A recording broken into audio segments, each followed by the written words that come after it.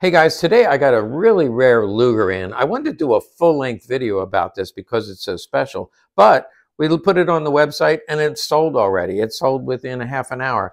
I've got to send it out the door tomorrow, but I thought I'd show it to you. It's very special because it's a hybrid between a 1900, this is a 1900 dish toggle, but then it has other features of a 1908. Fact is, it was made in 1903 or '04. And it really is a transitional piece. Now, what makes this really special is on the back of the toggle is GL, which is George Luger. This was initialed by him, well, it wasn't initialed, but those are his initials, and also on the bottom of the magazine.